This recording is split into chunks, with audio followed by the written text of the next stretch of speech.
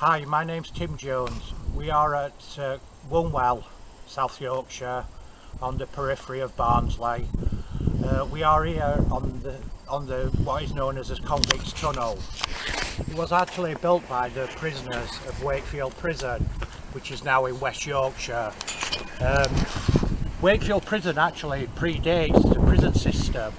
You've got the Edmund Duquesne prison reforms from 1855 to 1877, and as you can see, it's predominantly built out of stone.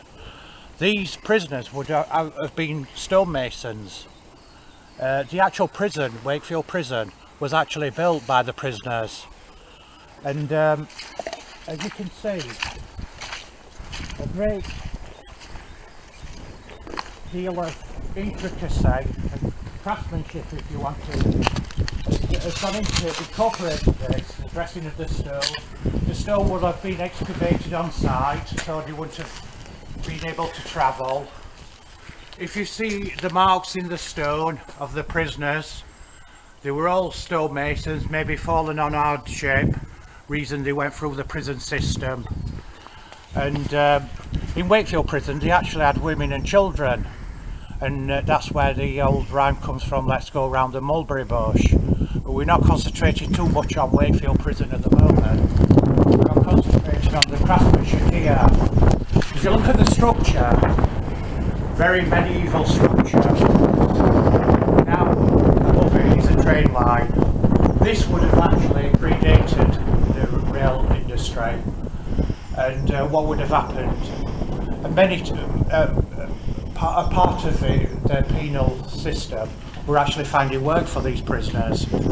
So if you look at this, the track further on, it would have been a trunk road for agricultural use, predates the obviously railways, no canal structure, so it would have been basically horse and car basically, and that's why this will have been built. And obviously, like I've just said, just to reiterate, to find work, and it would have been hard labour. All this would have been excavated by hand, as you can imagine. You can see how old it is just by the stone, how much is the erosion of it. But it is rather interesting. It's really medieval, this roof structure. Obviously in the medieval period it would have been wood, but this would have been built out of iron, basically wrought iron, and like bridges and everything, you know what I mean, to take the strength of it. And maybe part of this structure here has been added to later. There's very little written records of it, documentation, but if you look at the bottom here you can actually see brick. So I think at some point these steel girders have been incorporated later into the structure to prop up the rail track. Do you want to go and point out carvings to your viewers? Yes, I would like to point out the carvings. There's many carvings here of the stonemason. Each stonemason had his own distinctive carving. Some of them quite visible stones due to erosion. And as you can see, this part of the structure and that part of the structure has been exposed more to the elements due to wind, rain, snow, and it's eroded it, you see.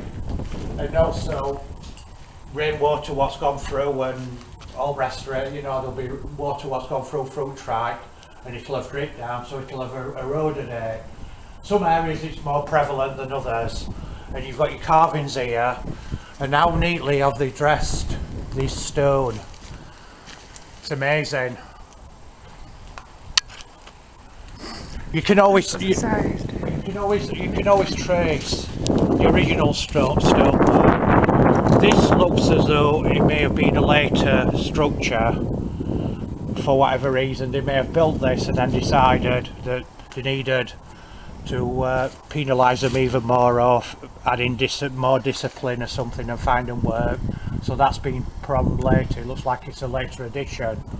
Bear in mind these structures would have took a great deal of time and because it was all back-breaking work and stone had to be excavated, dressed, and all manner of other items like what a modern stonemason would actually get to relate to, more than someone as me who can appreciate the beauty of it. Anyway, thank you for tuning in. Bye.